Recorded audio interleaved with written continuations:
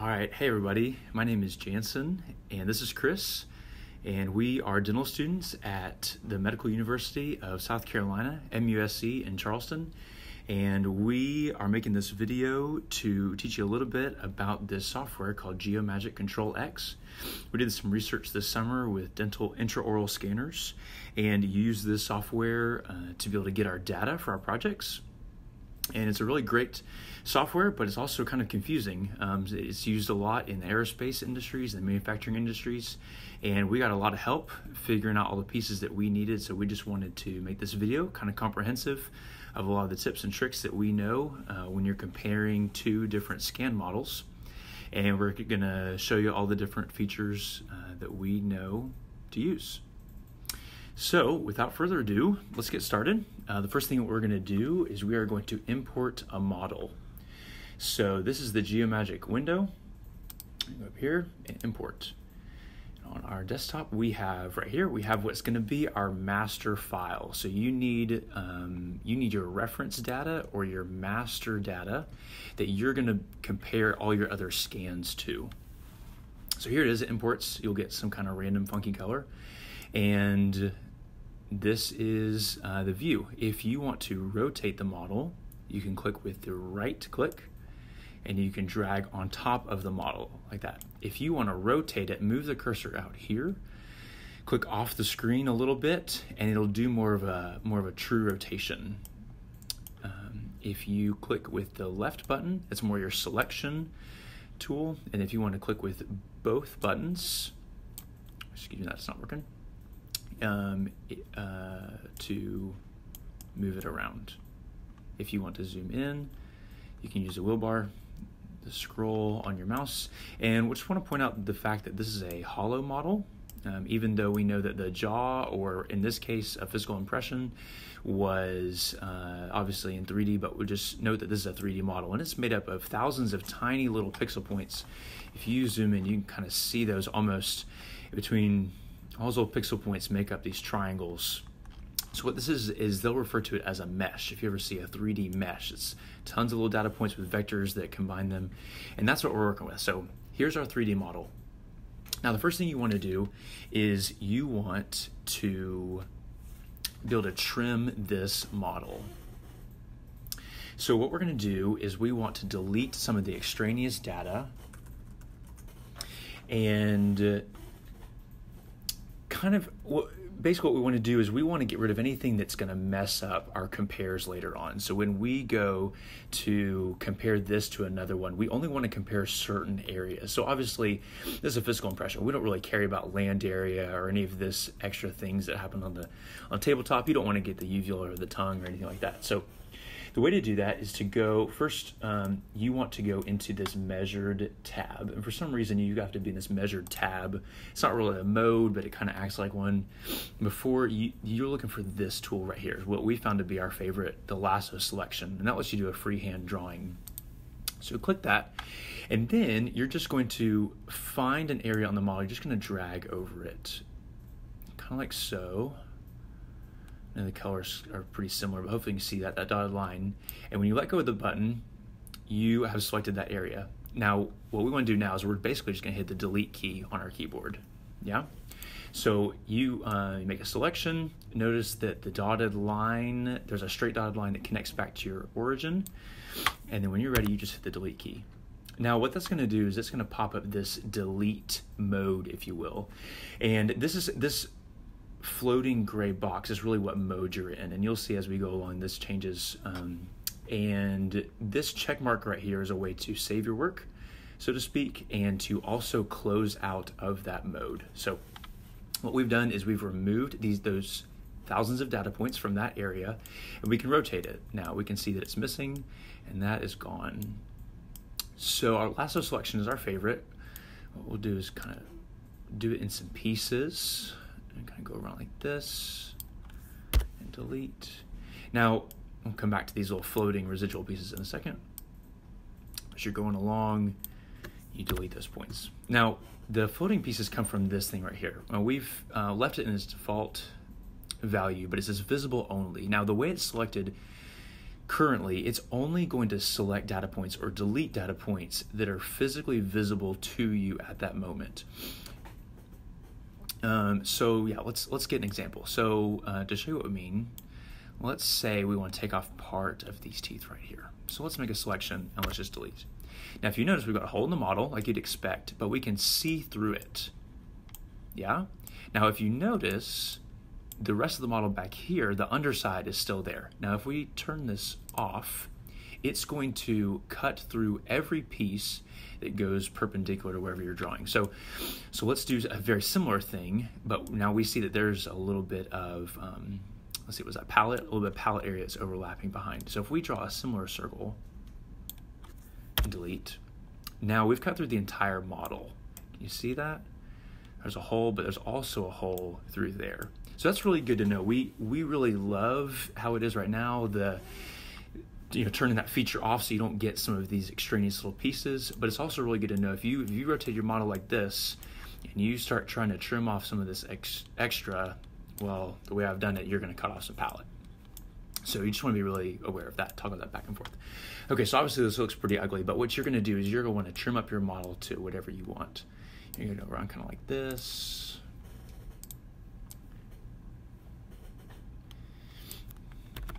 Maybe perhaps you want to take off some of this back here. And the reason we're doing this is because later when we go to do a compare, the computer is only going to compare data points that match on both your master, as in your reference, and your measured model. So if there's a data point that's missing from the reference, but it's present on the measured model, it's not going to include that. But also vice versa. If it's there on the reference, but not there on your measured model, it's not going to include it in your comparison. So we wanted to trim up our model to exactly how we wanted it going forward. And then if you're like us, you're going to compare lots of different scans to that model, to that master, excuse me. So if you trim up your master and make it perfect once, then you've done a lot of the work for yourself in the future. Now this is what ours looked like when we trimmed our master. See, we got rid of all that. We spent a lot of time making it very clean. So that is trimming. Okay, now we're going to import our next one. We're going to import our measure data. Now, I'm going to go back to where we were just a second ago with this pink one. And you can exit out of this if we're all done deleting points. And what you're going to do is you're going to tell the software that one model and only one model is going to be your reference. But they always get imported into this measured category. So over here on this pane, you right click and you say move to reference. Now just know that this is a permanent, this is something you can't undo, and we've had a little bit of trouble trimming it later. It's possible we would have trouble doing that. So basically get your reference model as perfect as you want it before you go to set it as a reference data. You can just skip this for now. We're going to come back to something similar in the future. Now you have your reference. So let's pick up our project file where we left off, and you see we've imported into reference. Now we're going to bring up another model. So here we have an emerald scan, and it throws it onto 3D space. Okay, now this is an important point to note here, and that these things are floating in 3D space. And if you've never really worked with modeling software before, that's a really important thing. There's no tabletop, right? There's no wall that these things are butted up against. You have a fake origin right here, but again, it's just floating in space. So if you were to, let's say, go to this tool that we really didn't use, but if you wanted, you could send this thing flying to the right, to the left, up and down, and they have they're not locked in anywhere. Now that's kind of an important thing, because now we want to align these models so that they are locked in space. So we're going to go through the alignment, and then we're going to take a break and get to the next chapter. Okay, so the first thing you want to do is just an initial alignment. And there's really nothing to this, really no settings to really understand. But what this is going to do is it's going to calculate how these models best fit together, right? How they nestle together. And that's what we want to do. So you have to do the initial alignment before you do a best fit alignment. You can't do one without the other, and this is going to only take a couple seconds, but you're just going to initial align them, and it should throw them around, calculate, and you see that these models are now locked in step together, and they're a little overlaid. Now, they're different, obviously, and that's what we want to compare later on. So sometimes the blue shows through, sometimes the gray shows through, but what you see are two models. So, and like Jansen mentioned earlier, the excess of the measured data model, that's not going to be included in the comparison later. So don't get freaked out if there's a lot of excess hanging off. You don't have to trim each individual measured model as you import them. So just want to make that clear. Yeah, that's awesome. So we have our initial alignment done, and this pane over here is almost kind of like a history. It's kind of like a browsing history, and it's got different categories for you already, but you'll see as we do these different alignments and do these different compares, you're going to see them logged over here. So you see our initial alignment right here. Let's delete that. If you ever want to undo, you just go back here and delete. And I'm going to show you this feature that I skipped a second ago. Basically, there's this thing that says enhance alignment accuracy. Now, we found that the preliminary initial alignment that takes about 10 seconds, that is good enough for us. Those models nestle in together. But sometimes you'll have it where it doesn't really calculate it correctly. And we had our teeth basically face in opposite directions. It thought that 180 degrees off was the best way to do it. And so if something happens like that, you can tell it to take a little bit more time, slow down a little bit, consider some more points, and that's this feature you want right here. So let's, for our purposes, it's going to look the same, but if you ever have a trouble with that initial alignment, that might be something that you want to toggle on. Now this one takes a little bit longer, but it's going to come up with about the same result. We're going to wait for it to think for a second. All right, so there we go. And now it's time to do best fit alignment. Now this is going to really nestle in those two models together. So best fit alignment, you got some things here. We never really changed those, but you got lots of options if you want.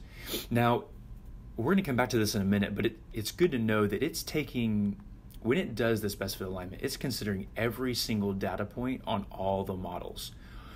Right, so it's taking, or I guess a better way to say it is it's considering the whole model compared to the other whole model. So in a minute, we're going to come back to this use selected data only. We'll show you how to refine that. But for right now, we want to just run the best fit alignment. And we really didn't see much change. Our initial alignment was pretty spot on. But now these things are locked in and ready to go.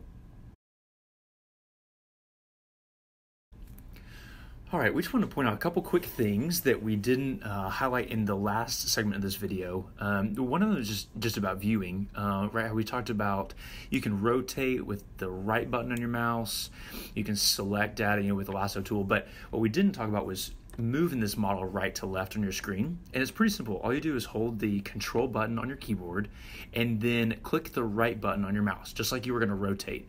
What it's going to do now is it's going to shift it left, right, up, and down. And this is pretty helpful as you're moving around, you're zooming in, you kind of move it to the side, right? So I think we just forgot to point that out. I wanted to make a note of that.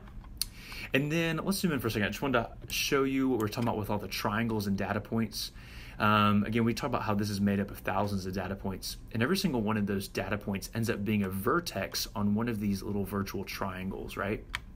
So over here you have some view options, and we're kind of in the smooth looking one, but you can go to this option, you start to highlight the triangles. There's one you look at only the data points, but this is really what we're looking at. So just some perspective. You got some other view options here, if that helps you see whatever you're working on a little bit better. Now what we're going to do now is we're going to talk about something called the resegmenting tool. All right, Chris. Yeah, and so the resegmenting tool is a really useful tool to help us with the alignment. And so remember earlier we talked about the initial alignment and then the best fit alignment. And then when we selected the best fit alignment, it came up with the option of using selected data only. And right now, the model that we have is just one giant region. And so in order to use selected data, we have to create those regions using the resegmenting tool. And so our study allowed us to basically select, for instance, just the teeth. And so we were able to create regions that just showed the teeth and align both the master and the measured model to the teeth and ignoring every other data point. And so that's a really useful tool that Jansen's going to show you how to use right now. Mm-hmm. Yeah, and this is really helpful because what you could do is, when you go to align the models, you could align them for just a specific area. But that area could be different than the thing that you're actually measuring, right? So we'll show you this again in a second, but like as Chris was saying, for our study, we wanted to align only considering the teeth. We didn't want the computer to think about the palate when it aligned the models. But then when we would go to the 3D compare, right, and tell it to calculate the deviations, we wanted to actually look at the palate region. So doing this kind of dividing the one big region into smaller regions helps you customize that for different parts of the process. Right. Okay, so as you see right now, as you come over the edge, you can see how it all highlights as one big region. Now that's the term that the software uses to talk about groups of data points, basically. So we got this new tab over here called the region tab. That's what we're going to be working in. And that only works if you already have something in the reference data. So if for some reason you forgot to do that, go back and watch the first segment. But this tab is only going to appear if you have something as your reference, because you can't segment or you can't re-region the measured data, only the master data or master file, right? So okay, so you got two tools up here. You got a split tool and a merge tool. But those are pretty self-explanatory, but before we do that, we want to tell it, hey, make this into a ton of different regions. And so right here, we're going to click the resegment tool. So I'm going to click that. This pop-up is just telling you it's going to affect your results and your data, but that's perfect. That's exactly what we want it to do. Just click OK. All right, now you just have to select the regions that you want to resegment, which is kind of like a massive dividing function. So we want to click this one region because it's the only region we have. You can play around with these sliders, make it a little bit more sensitive or not. And we're going to run this. Now, as it's running, just give you a little bit of perspective, this actually was something that we stumbled upon, and we thought we messed up our whole project. As you see in just a second, it's going to look like confetti. And it turned out to be the best thing that we came up on. So what it's going to do is it's almost like the computer is thinking this is a milled part. Oh, there we go. Okay, so look, it looks god-awful. I mean, it looks terrible. And we thought, what did we do? We messed up our whole thing. But what it did was it just calculated tons of different little regions. So now you see when we highlight, it doesn't select the whole model. It just shows these different areas. Right? Now these are automatically, and they're rough. Sorry, that's going to kind of be the name of the game for this part. You're not going to get a lot of smooth edges. And then look down next to my cursor, it says cylinder right there, plane. And what this tool basically does is it's trying to look at this shape that's actually really organic, right? There's not a lot of perfectly smooth planes. We don't have any, anything with a perfect diameter or radius or something like that, but it's thinking along those lines. It's thinking, okay, if this was a part that I found in a factory, what are these things? So it thinks, hey, this is a part of a cylinder. It thinks this is part of a cone. You'll find things that look like something random, and it calls it a sphere. So that's not a really big deal, but that's just kind of some importance or some perspective of what's going on here. Okay, so now we're going to get into the tools. Now we're going to do the split tool, and then we're going to talk about the merge tool. Now, so I would say that the split tool behaves a little bit differently than you think, whereas the merge tool is exactly what you think. So the split tool, we can go ahead and highlight, and it's going to do kind of what you think it's going to do, right? We're going to take one of these small regions, and we're going to split it into smaller regions. We're going to chop it up. Okay, so what's interesting about this, though, is that it acts very differently depending on a couple things. The first thing it depends on is where you start clicking and where you end clicking. Okay, so that's one thing it's going to matter. The other thing is it's going to act differently if you click one point and then click another point versus if you click, hold, and drag. So we're kind of go through this piece by piece and explain how the split tool works in all those different ways. Okay, so let's go here. Let's go to this bicuspid. So so the first one is we're just gonna do a click and a click. Okay, so if we click on this orange Pangea right here, we're going to try to split that into a couple pieces. If we click on one side outside of it, and I'm not holding the button down, I'm just moving across, and you click through on the other side, what it's going to do is it's going to kind of turn purple. That purple means it's good to go. Orange means you need another click or maybe need to select a different area. But purple is good to go. If we click right now, it's going to split that piece into two, right? So it didn't affect where we started or where we ended because of exactly how we did it, right? We click, and it just went through one piece. Okay, so now you've got two different regions. If we were to go out of this, you could see that we could highlight one or highlight the other. Okay, so that's one. Now let's say we're doing clicking still. We're not dragging, but we're inside a face. Let's find a bigger face. Let's go to this green one over here. So if you click and drag, we're gonna kind of draw an outline, okay? And it's going to split it out from the rest. There we go. And make a new region. Now, sorry to say, but this is going to make some jagged edges.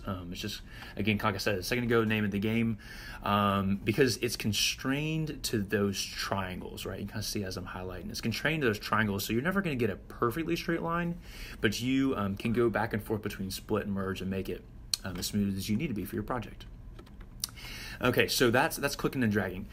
Now, let's say we click and drag, but we're going to cover a couple different regions, okay? Now, this is what kind of took us by surprise. Let's go to something that has a lot of color. Okay, so down here, let's say we're going to click and drag, and we're going to overlap a lot of different regions. All right, that looks pretty good. Now, if you see, it made this new region, right? And what it didn't do was it didn't split those 10 regions into smaller regions.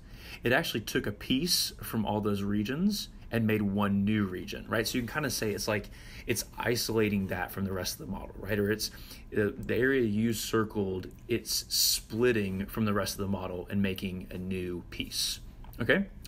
So now watch what happens though. If let's say we did a similar thing, we're gonna include this new piece and we're gonna get something new. We get this blue and purple, we want something like that. Okay, now look, what it didn't do was it didn't make a new full circle. It added on to this new piece that we were making, yeah? So that's something kind of important to know about the split tool. Now over here, you know, we're talking about what mode we're in. We talk about this check mark. It kind of saves your work and kind of finishes. Well, you know, when we were deleting and trimming our model, we didn't need to click that check mark every time we deleted something. We just selected an area, hit delete. Select another area, hit delete. And we didn't have to click the check mark every time. But the split tool is a little bit different because while you're still in the split tool, doing what we just did, make a big circle and kind of isolate an area, it's kind of like that is still very, very flexible almost, right? It's not really solidified or saved as a new separate region until you click the check mark. So that's why it acted the way it did a second ago and kind of added on, kind of tacked on this area to the new region. So we could do that again right here. Again, because we haven't clicked the check mark, it's going to add on to that new orange region. Okay, see how it's working?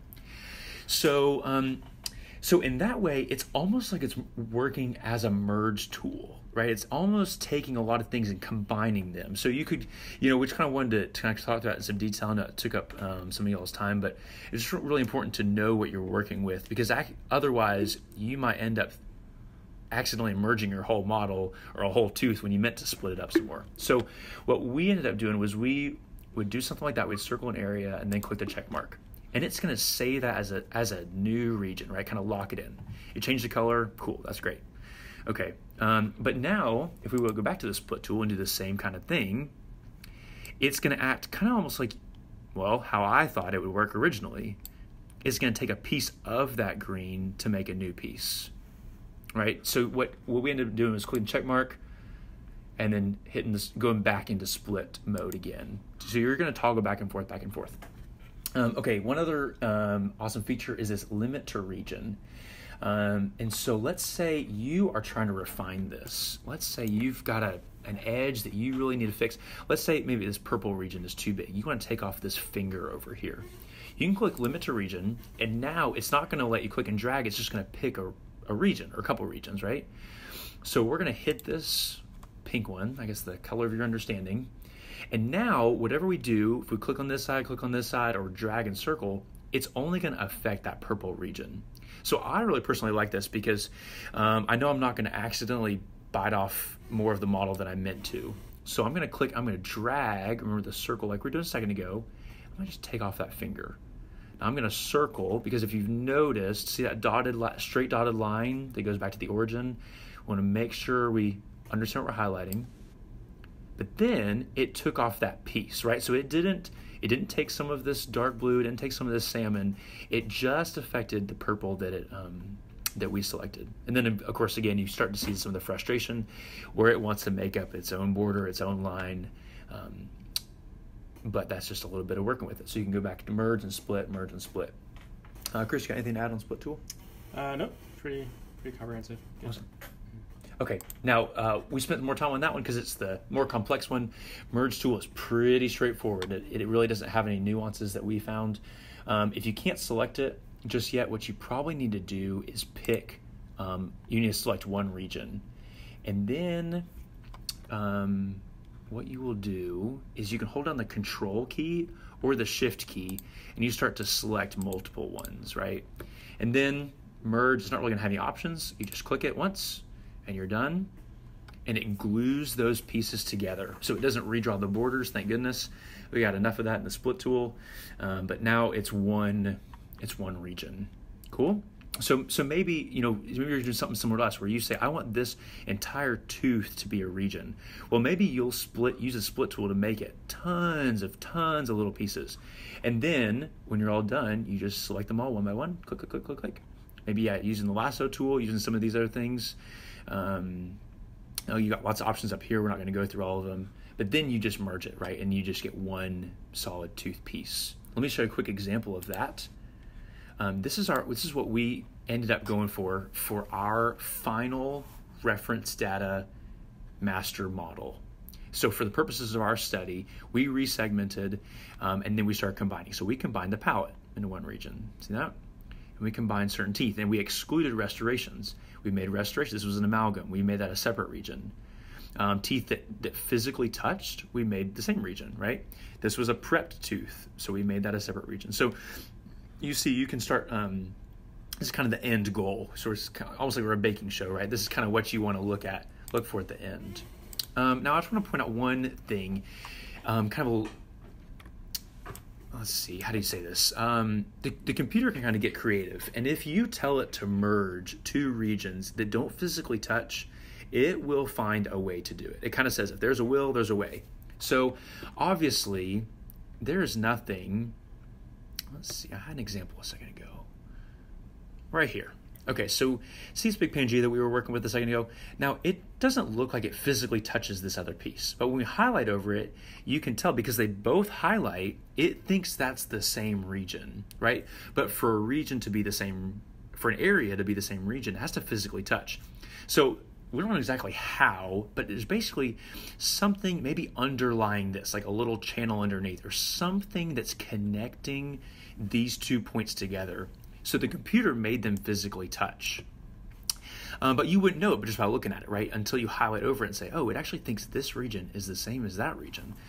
And so that's really important. If you go to the merge tool, let's say you, I'm not going to do it, but let's say you are trying to combine all of the regions on this tooth right here. Well, look, we've got this gray region that goes around all the gingiva, and so let's say I nick that as I'm trying to merge, right? I draw a circle and it nicks that. Well, then all of a sudden this is going to merge to this, right? It's going to all combine into one big piece. Well, what if we did it over here and we were saying, I want to get, I don't know why you do it, this little region, this palette, but we want to merge this piece. And so all of a sudden you're getting all these different colors up here and you just want this green. Well, you don't want this big green, but because you circled this and the program thinks that this island is connected to this island, what you're going to get is all of this merges and this random piece over here. Let's see if I can actually show you real fast. Let's see.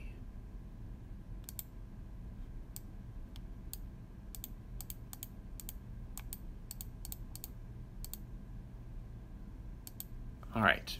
So that's a different tool, and it's different than the lasso tool, but in that area, we wanted to all combine. Okay, we'll merge. Well, it's not actually letting me do that. Let's try something else. Oh, no, we're good. Okay, still selected. Okay, so now we're touching this area, and what it's going to do when we merge, you're going to find that all of this is also going to be combined to that. Let's make sure it does what I think it's doing. Okay, now look. Now we got this, and it thinks it's combined to this region. So there's not really a way to necessarily prevent that, but just as a word of caution, if you're going around, especially in these interproximal areas, you will find the weirdest little fingers, slivers, whispers of a shape. And you'll be going through this, and you'll highlight something on this tooth, and over here you'll have a region that highlights, right? And so kind of weird, kind of a little anomaly, but just make sure that you don't accidentally end up merging a big group of teeth that you didn't mean to merge. So if that happens, maybe just undo, maybe split it again. But that's why I made a note to say in this one, we only combined teeth that were physically touching, because this tooth over here shouldn't touch this molar over here. They physically don't touch, so let's not convince the computer to do that. All right, I think that is about all on resegmenting. Go back for a second, Jansen. Mm-hmm. So yeah, he was mentioning that you might accidentally have regions that you don't intend to be grouped together.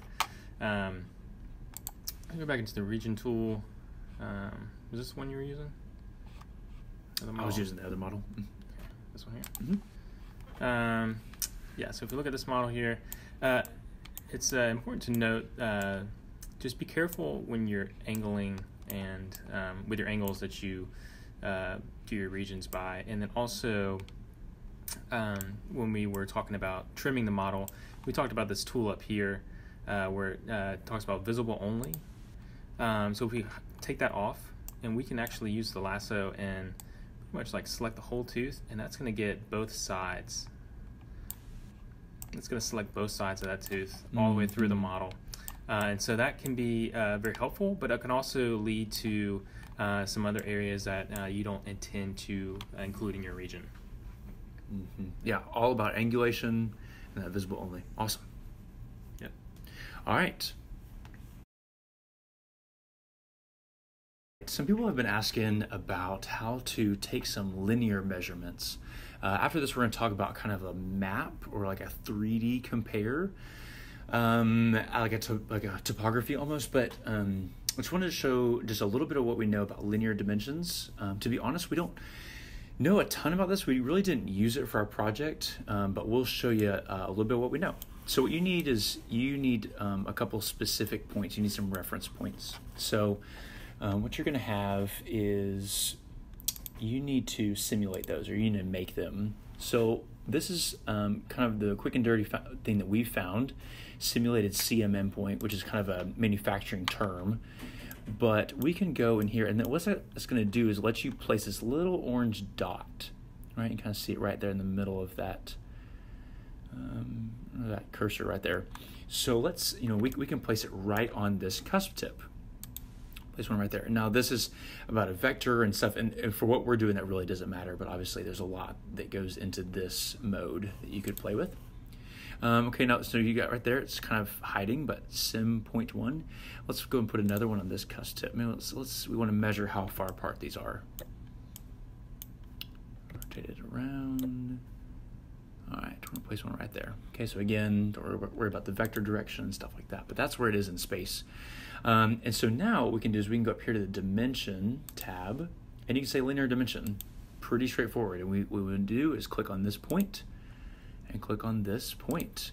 And then you've got a dimension right there. You've got 6.36 millimeters.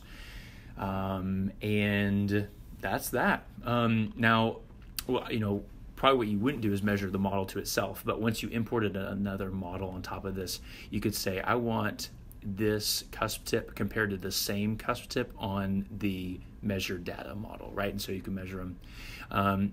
Honestly, that's about all we know. If you wanted to measure 4 points around the gingiva, around the CEJ of every single tooth, and you wanted to repeat that for every model, there's probably a quicker, more efficient, better way to do it. But just to be pretty honest, that's about all we ever needed to use for our research. So yeah, it's pretty much all we know. Like Jansen said, you may want to do measurements between the master and the measured file or their test file, and then an easy way to do that is to hide one and put the point on one of them, and then hide that one and then bring up the other one.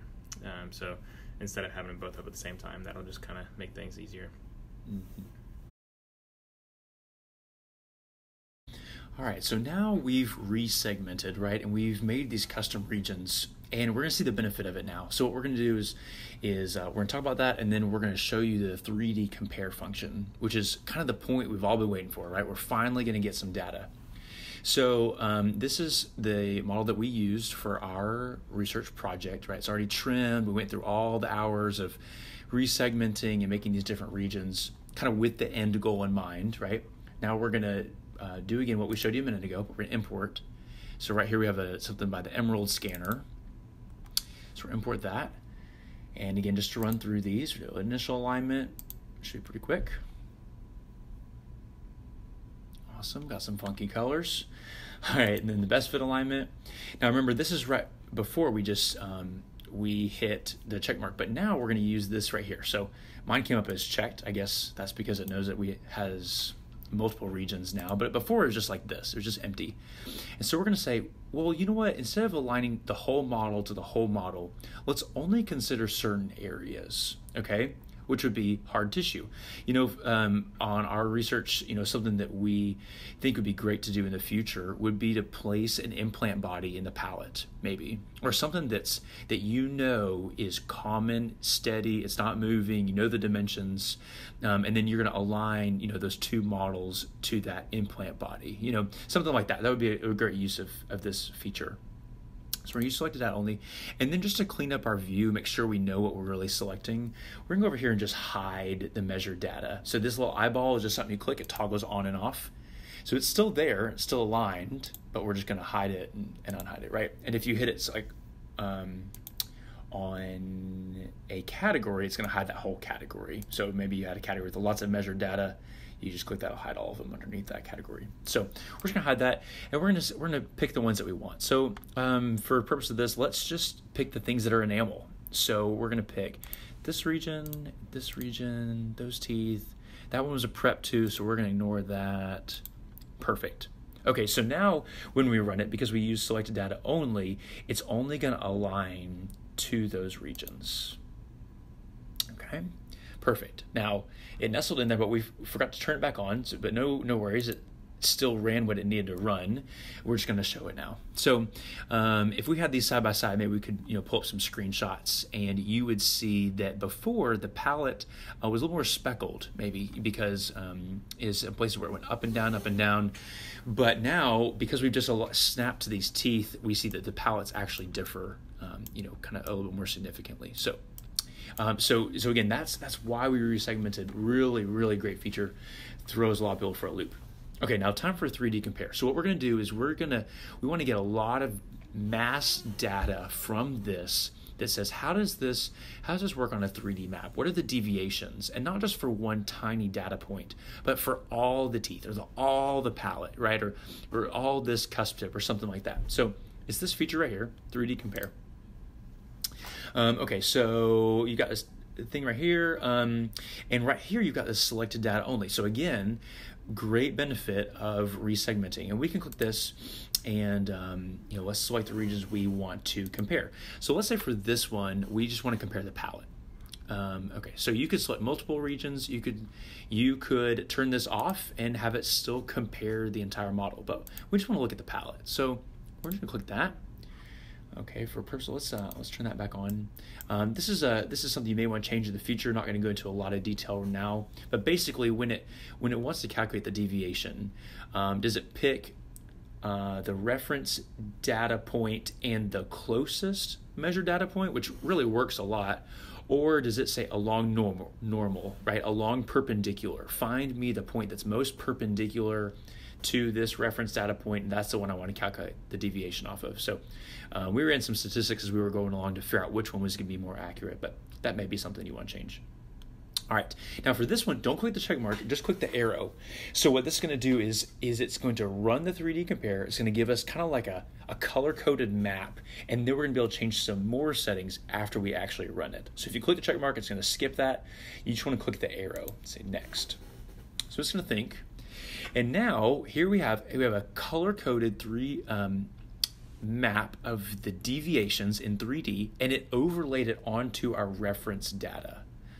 Right, so what we're seeing is all the comparisons of all those thousands of little points, and you can even kind of see right there. It says about 0.4 millimeters is that point right there. That's its deviation, and you can measure every single data point. But we're getting a color-coded map. You got your scale over here, and you got some options, right? Some different displays. Color map, whisker map. Yeah, let's come back to this in just a second, the averaging.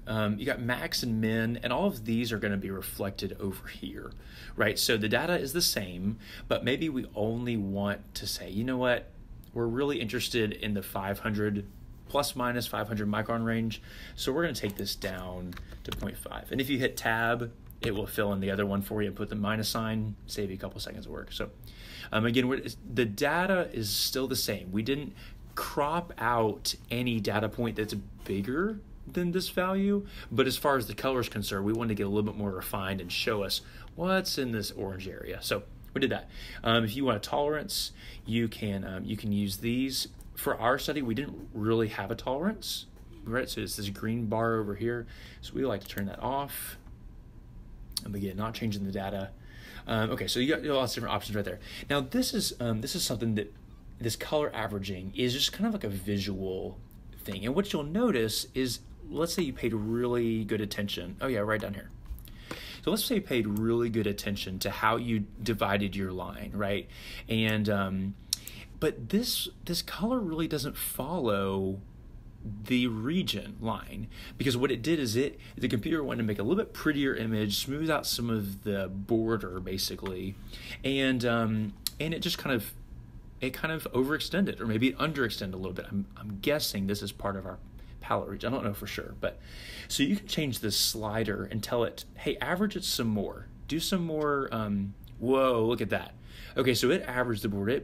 It blended the border so much it bled over. Now, this is really good if you want to take screenshots for your paper, or just to show somebody a presentation or something. It can kind of be a misnomer, because look, we didn't actually compare anything on the tooth. We just selected the palette, but it looks like the computer 3D compared all of this. So you just want to slide this. Sometimes it's going to change for even model to model. You want to just kind of scale back to what's really right. So now see it. This is the speckled, right? So we kind of scaled up a little bit more. Anyway, so that's what that color averaging is. Again, it doesn't change your data. None of the data changes, but that's what that's doing. Down here, if you were to drag this up, you can get a preliminary look at your data. And we're going to show you how to export all this data in a second into Excel. But this is what we did. So we're on our first 3D compare. Again, on this chart is kind of a history almost of what we've been going through, and we can rename it. You've got your min deviation, your max, all these different things right here. Your average of all your positive deviations, your average of all your negative deviations, and so there's some of your kind of rolled up data. Okay, now let me go back for one quick second and just show you something. Let's say you can say there are a couple random data points that are outliers. So without saving this just yet, but we want to click the back arrow, and again, this is where we were. The palette is still selected, but here's this thing called max deviation. So it's going to be set at auto, which we think just means includes everything. But let's say that there is not a deviation greater than 1.5 millimeters. So you can set that and click this arrow again, run it and view it, and you could look at your statistics before and after and see that, hey, look, your min deviation is this. I didn't have quite a good enough memory to remember what it was a second ago, but chances are with a 3D scan model, you've got one random point in the palette that says it's 5 millimeters off. But you look, and it's that's not realistic. So you can in a healthy way, you can kind of tap down and kind of contain some of those outlier data points. So as soon as you click this check mark, it's going to save. Good news is at any point, if you made a mistake or you want to maybe edit or change it, you can just go back over here. You can right click and you could say edit feature, and you're going to be back in these settings, and you could pick more regions or more data points or something like that. You can also rename it. So one of the best things is that let's say palette 3D compare. Okay, now you can do more than one 3D compare, which is great, and I want to show you how we did that. We found that we could set up a lot of work on the front end and then really save ourselves a lot of time on the back end when we compared all the different 4D files. So okay, so that's that. Let's say we want to hide the color map. We can hit this, toggle it off. Doesn't really affect us. Doesn't really matter. Okay, but let's do another 3D compare, and let's say we're just going to do this amalgam. Let's just do all the amalgams. So we're going to hit that. We got one right there. I think that's composite, amalgam. All right, we're good. So those are all our amalgams. And so now we're going to do a 3D compare, but it's only going to look at these regions. Again, the beauty of really having some forward thinking and setting up your regions the way you want. So we can click the arrow, don't click the check mark just yet. Now look, now our statistics only are influenced by these regions that we hit. So again, we've got some bleed over right here. Let's average it a little bit less. There we go. Now that's a pretty good looking screenshot for us to turn into something. Hey, look, we compared these amalgams, and let's say we had tolerance, they're all within tolerance or something like that, right? So we can save that. We can go down here and we can rename that.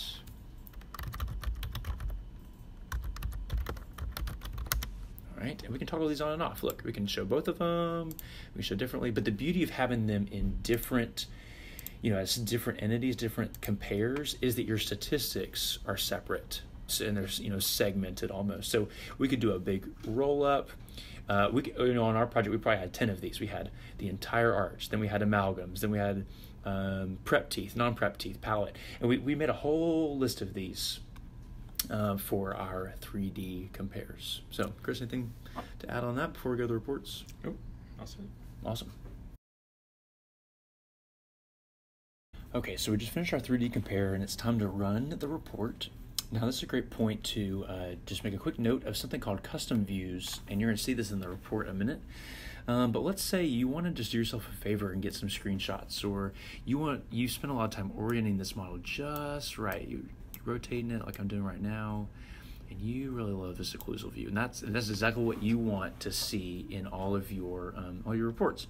So these little camera icons down here. Let me show you how to make a new one. This is viewpoint, actually.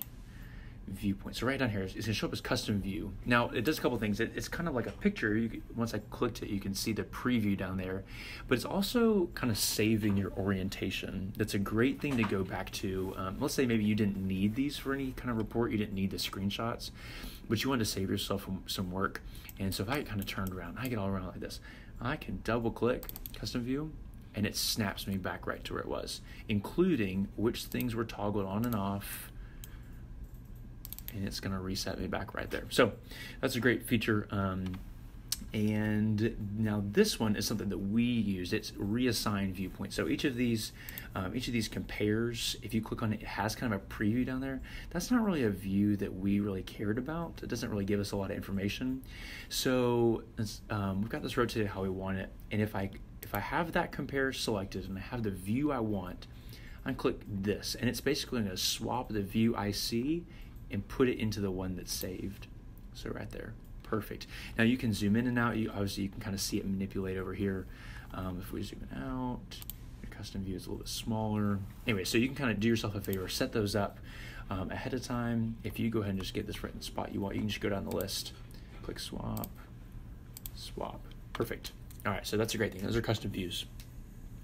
Now, sometimes you'll see a little thing in the corner right here that looks like a refresh arrow. It kind of looks like this arrow, actually. And you'll see it right here, or you'll see it pop up next to this little history of things that you've done. That's just kind of a refresh. So some of these things that took some calculation, like a 3D compare, it calculated, or a best fit, we did some calculation. If you change the model, like let's say in this, you go back and you trim some of something, you trim the measure data, and you cut out a section of the palette. Well, it's it's going to say, hey, I need to recalculate those things because you asked me to 3D compare the palette, but now the palette area has changed. So it's just a really good feature. It kind of knows, and you can either click the little refresh button next to each of the entities, or if you click this one that appears in the corner, then it'll just run them all for you. So that's a great thing. That's your best friend. Don't be afraid of that. If you see it, you didn't do anything wrong, just click it and it'll kind of recalculate all these going down. All right, now it's time to run a report and get to the point where we can export this data. So that is right here, generate report. I'm on the quick start tab. I'm sure you can find it on another one as well. Let's generate the report. So you're gonna get 2 stages. The first stage is gonna ask you for some information and kind of what to fill in on your chart. So down here you have these different keywords, author, what your product is, right? This is actually scan 1, but this is pulling out from a different thing that we did. So you can save yourself some work. Go ahead and put in your information. And then this side over here is going to be what you've selected or what it thinks you want to select to include in your report, okay? This means include it. Take it from this side and include it on the right side. If you want to exclude something, you could click it and exclude it. So like the custom view, let's say I really didn't need that. That was just kind of for an orientation thing. I'm going to exclude that. Let's see, reference data, measure, all those things I think I want. You know what? The alignments, I don't really need to see a picture of the alignments. That's not really going to do me any good. I just know that it worked. All right, perfect. So you can talk back and forth. You can change the order, and then you just want to go to generate. So this is kind of like almost like an Adobe preview. It's that's a good way to think of it. This is like your PDF version, so to speak. And a lot of information you filled in comes in right here. You can always edit it. It's not always the most user friendly sometimes, but I think let's see right here. If you want to edit, you can't really double click, but if you wanted to change that, you could say edit. You could type in up here in this corner, and you can change some things as they go along. We don't really need this disclaimer for what we're doing, so just want to kind of show you that we can manipulate this, right? We can change it as it's going before we actually save this and export it. All right, so right here, so these are just the things that we included. A second ago, it showed us that list, so we included reference data, some screenshots. Here's our measured data, our file name on it, and then here's our compares. Excuse me, here are our compares, so use correct English. And okay, now because I did the custom view and I wasn't super careful with what I did, I actually had both the amalgam and the palette showing with this. So it was a little careless mistake on my part. We should go back and change that. But what you should get is you should just see the 3D compare, right? Again, that was my mistake because I overrode the I overwrote the custom view and told I wanted to show these things. But what you should get is you should just default to a picture that just includes that thing that you were looking at. So we get a color map, you get your scale in here. Here's a histogram of all the data points and your mean or your median. And then here's your data. So this is your raw data that you want to use. And then again, if we get the next page, this is, I'm not sure why it does this, but this is the same data, just in horizontal form as opposed to vertical. Then here's our other one. Again, I made the mistake about the view. You're seeing a little bit more color coding than you need, but as far as this data is concerned, it's only looking at the data inside those amalgams regions. So there's that. So this is a pretty short report, but see the benefit of adding all the 3D compares from the beginning, not doing them individually, but going and putting in all 6 or 7 or however many you need, is that this report will generate all of them as you go down, all of them at one time. So then we're going to export it, we're going to save it. Pretty easy, pretty straightforward. We're going to save it as a PDF and then save it as an Excel. We like to do both. PDF was great to share with our professor and some other people. Excel was great because we were able to, to select these cells. To select these cells and really draw that data out from all the reports that we ran to run some statistics a little bit easier. So do with what you want with that. This is a separate window, so you can X out of this. It's not going to close down your whole program. We're back to where we are. Okay, so that's running reports. Again, you can customize them. Let me just make a quick note. Let me just, so for this palette, we should want to hide the amalgams, only show the palette, and this is how I would fix that problem I made just a second ago. And when we get to the amalgams. I'm going to only show the amalgams. Again, rewrite that custom image. All right, there we are. So that's running reports. All right, we're coming to the end of this. About time to land the plane. But before we do that, just one of the coolest features we want to point out, and we kind of have to have some perspective of all the things that we've done. But this is one of the best features that we found in Geomagic. Really saved us so much time and energy. Basically, as you're going, right, you've got this history log on the side of the initial alignment, the best fit alignment, which regions you selected for the best fit. You've got your different compares that you put out there. You may have even used custom views. You got all this stuff saved on the side. And I don't know if there's a computer lingo word, right, a programming term called macro, right? And if that's familiar to you, it's basically what it's doing is it's kind of writing a macro for you in the background, so that if you want to repeat all these steps identical to how you just did them before, it's easy. With the click of a button, you can run all of those again, but with a different measured data model. So what that does is you put the effort in on the front end, where you resegment and you region it exactly how you want. You compare with the specifications and the upper limits and the deviations and the colors that you want, and then swapping out what I have right here, this Emerald Scan 1, for another scan, another intraoral scan, becomes a breeze, and it'll recalculate all these for you, and then all you have to do is click Generate Report. So really amazing feature, saved you so much time. So I'm going to show you how to do that. It only takes a second. Basically what you do is you go to this home tab right up here, and you want to replace measured data. So for our project, we had 8 different scanners and 5 scans apiece. So I just took 2 of them from that. So let's say we have Emerald Scan 2. Take that. Now you have 2 options, but this is the money button right here, this run inspection process. Import only, actually I'll show you that real fast. Let's do this. Let's go, yep. If I just import only, what it's gonna do is it's gonna bring it in, but it's not going to run those calculations. So it's just going to put the model on there. And these are the refresh buttons that we were talking about a second ago, right? Saying, okay, now you've got new data. So I need to do an initial alignment again. I need to refresh what the best fit alignment, all these things right here. And this is kind of the master button. If you were to click this, it would run all of those. So we could do that. We could say import only and then refresh all the calculations. Or what you could do, let me kind of pretend like we're undoing right here. We're just gonna import that. Or what you could do is you could click that first button, that money button I talked about, and it's gonna do both in one.